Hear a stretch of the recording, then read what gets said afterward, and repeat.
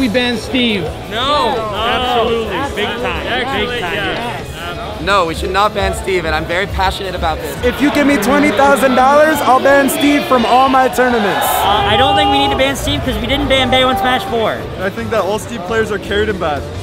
I love Minecraft. So there's Steves and 4 Steves in every top 8 of every tournament ever? No. This is not a ban-worthy character. Steve, we gotta ban Steve. He's gonna kill this game. He's gonna get Steve banned. No matter what way it goes, we're having so much fun watching it because it's so ridiculous. No, Steve's fine. You guys are babies. Get the hell out of here. No, Steve's good, and he's very funny. We need more funny characters. Steve's cool. Leave Steve alone. With COVID restrictions around the world starting to loosen up, the competitive Super Smash Bros. Scene is starting to ramp back up. For Smash Ultimate, the return to in-person tournaments was especially welcome, as the game was still fairly new when the pandemic started. Now, as the game approaches its 4th anniversary, players are finally beginning to be able to travel around the world and compete with each other in person once again. As a result, players have also begun fleshing out the competitive meta, as some DLC characters who were released during the pandemic were never properly tested in a tournament environment. Yeah, the pandemic playing online definitely was an interesting field to test the new DLC. I personally picked the DLC up and try them out. I did it before with Joker when we were offline, and with Steve especially, I was the best Steve for a month. I won the first juice box or whatever. Oh, we got missed! That's so scary! Okay, Aaron's gonna be able to get back to stage. He got the dunk! That's the juice box 17! Aaron will take it with solo! Alex! Woo! Yeah, that was really interesting. I definitely wish I kept playing Steve. But there was no way to tell back then how broken he was going to be. Very quickly, a couple of DLC characters stood out as being very strong. Characters like Min Min and Pyra and Mithra were popular even when tournaments were online. But now, 2 other DLC characters have become the center of attention. Tekken's Kazuya Mishima and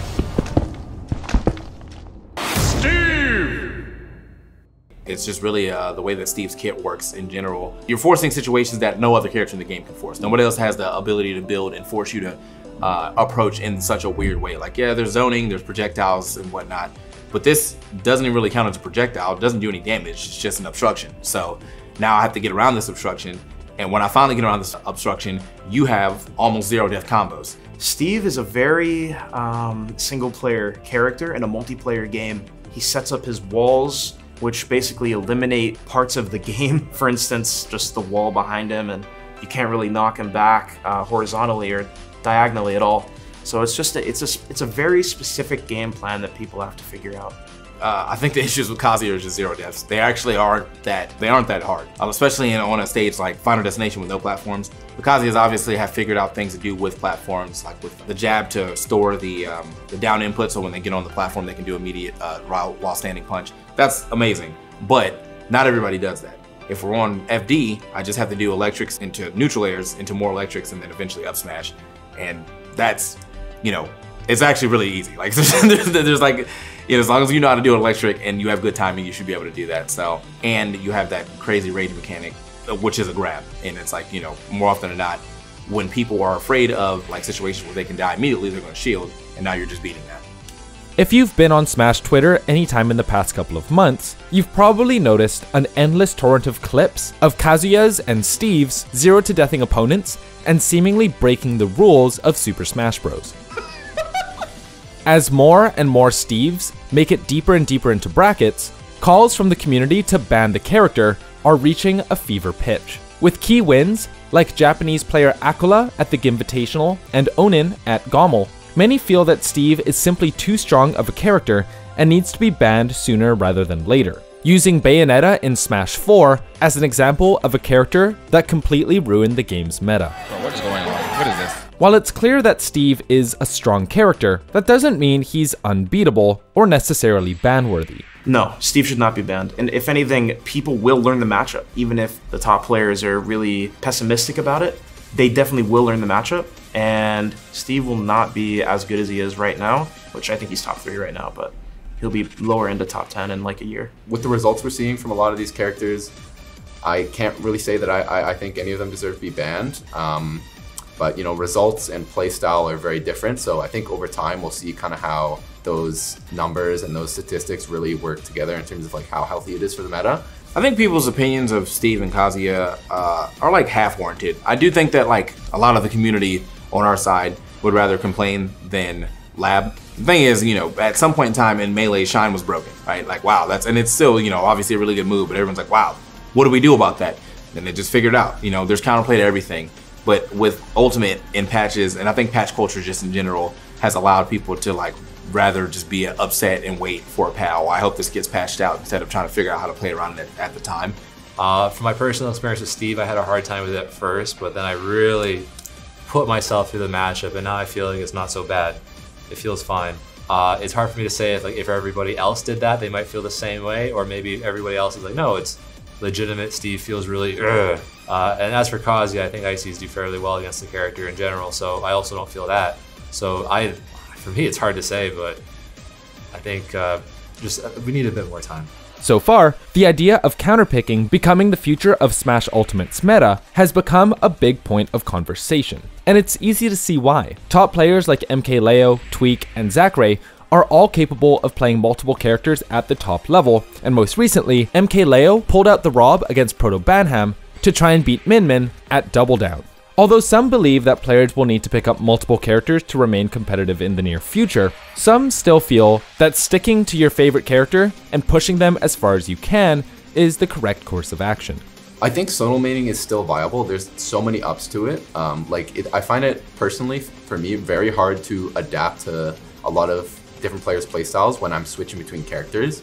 I can't really just like fully center myself and become 100% reactive and in tune with my character if I'm swapping around too much. But that being said, being able to rely on a couple specific things in a character-to-character matchup when you're counterpicking is very, very nice. I think counterpicking, if you can do it, on paper it sounds great. It sounds like, hey, you just have a good matchup all the time, never have to play a bad matchup. But the downsides, you know, kind of like the practicality aspect is like, okay, well now you have to keep all your characters really good. Some days characters aren't going to feel good. You have to kind of figure out which one is feeling good that day. When you're playing a set and you start losing with a character, you're going to be thinking in the back of your head like, oh, maybe I'll go this character, I'll go this character.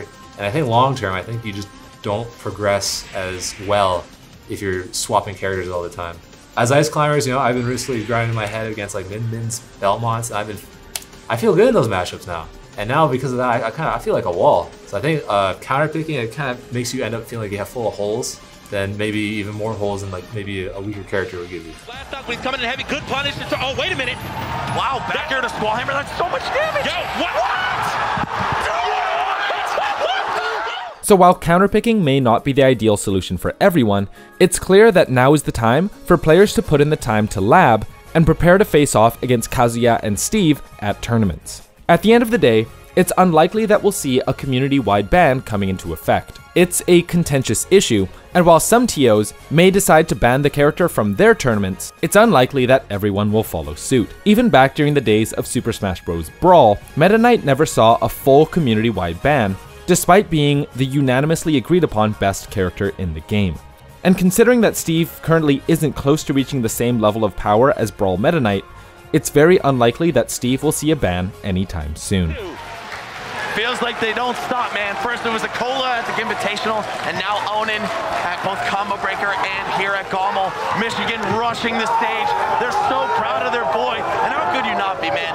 Such a young and talented player, proving himself on a huge stage like this. Oh, man.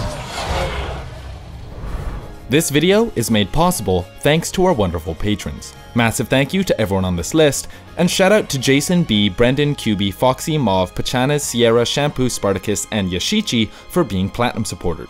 As well as an extra special shout out to Steven, Gimbimbi, and Marco for being diamond supporters. Thanks for your continued support. If you want to talk to us, check out our Discord.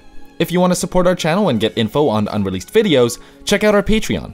If you want to help us out in a different way, leaving a like, subscribing, and hitting the bell to stay up to date is also appreciated. My name is Jonah. Thanks for watching.